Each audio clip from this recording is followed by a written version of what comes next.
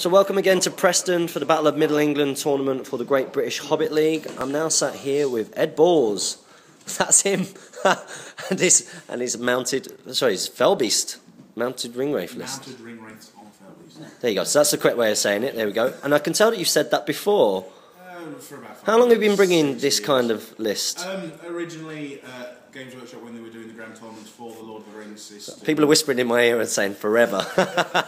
Have you ever brought a list other than this? Yeah, originally, the Lord of the Rings at Games Workshop, they were doing grand tournament systems. The first grand tournament was 2004. That was at 500 points, and I believe that was at 500 points for 3 years. Then 2007 went 600 points. At that time, when it went 600 points, I took 3 Felbeasts and a Ringwraith on a horse. So you've been through a lot with these guys. 4 relatives. And since then, essentially every year, bar I think 1 doubles tournament, I've taken Ringwraith on Felbeast. So obviously the great thing about that is you've obviously developed quite a good relationship with these guys, and you know they're quite goodly and quite entertaining of an evening. Yes, good conversationalists as well. Now you might be able to see there that Ed's got a very slight sweat on and his hair's in different directions. That's because we've all witnessed the end of a very, very intense game. I won't give you a spoiler because of course some of you might be watching this before you see the results of the Great British Hobbit League. What we are going to do is we're going to come and have a look at some of your models. So if you want to introduce them one by one. Well, seeing as we've only got 500 points, we have Felbeast the first with Ringwraith Bod. Standard Ringwraith, 110 points, 2 Might, 14 Will, 2 Fate. Felbeast, 50 points, 160.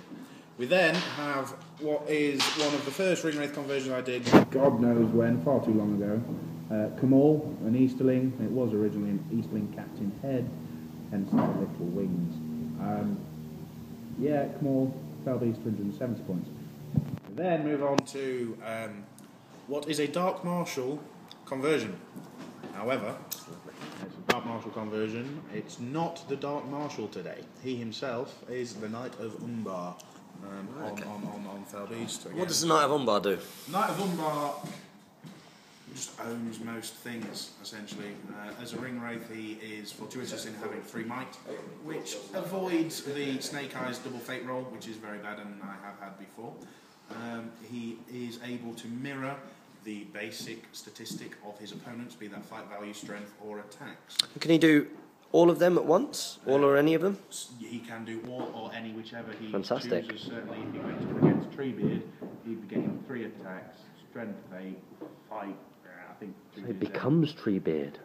While looking like a Ringwraith. So you obviously this is a list that's about combinations as well. What kind of things do you find this list is tough to play against? Elves is never good because, particularly again at 500 points, you are limited in what you can take as a combination. The nature of the Felbeast is that when you get to larger games at 4 or 5, maybe even 6 Felbeasts, the special rules for the named characters do begin to stack quite well. When you're at 500, you are stuck at 3. In this regard, what you do find is that a single one of them is decent on its own. They do help. It's 170 points. It's very much a support character, a standard army. But they can also move through troop types, particularly men, dwarves, things that aren't fight 5 or better. Certainly, the nature why I've picked these 2 named wraiths as opposed to, say, against the Dark Marshal himself, even though it looks like it, or the Undying. The Knight of Umbar is able to mirror its opponents. As a consequence, he's never any worse off than half a 50-50 roll, which is not great, but at the same time is better than being fight 5 against fight 6. And Kamal is probably the most diverse in what he can do in relation on Felbeast. He's able to go to fight 6, and that there is certainly a bonus. As required. Certainly the Dark Marshal isn't included because although as a basic he is fight 6, he only has 12 will. The Knight of Umbar, when winning a fight, doesn't lose will points. Yep. So this is a significant advantage over and above the Dark Marshal, who is limited specifically and only to 12. 12 rounds of combat and the Dark Marshal's dead. I've got a little bit of a loaded question for you. How does an all-mounted Rohan list compete against something like this? It depends upon. I love it that you're answering this question. How does an all-mounted Execution. It's all about execution anyway. An all-mounted row handlist would have to require precision, precise execution. Finesse is the word you are looking for. And which I have very little today. It's all been kind of like smash. certainly, I do believe you are yourself taking Sons of Ale. Ale. Yeah. Earl, my name is. Yep. And they themselves have pureblood steeds, and as such move 12 inches. Makes it very interesting. Certainly, my ability to fly and yours to just run around and go look at a wall would be used in my favour. Certainly, if that was able to be the case. It's all about priority. Naturally, that being said, the negative courage modifier that the Ringwraiths do sort of mooch around with helps, especially against men. Against Arnor, I was fortunate previously to... effective courage 1 isn't very good.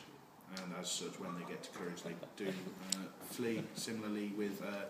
especially now given the Hobbit rules where you get blue on blue, red on red, whatever. Ringwraiths against evil forces, Urukai goblins, they're all courage 1 and 2. Get them to half and their courage will do the rest. I've got a good question for you, Ed. You are enjoying this, aren't you?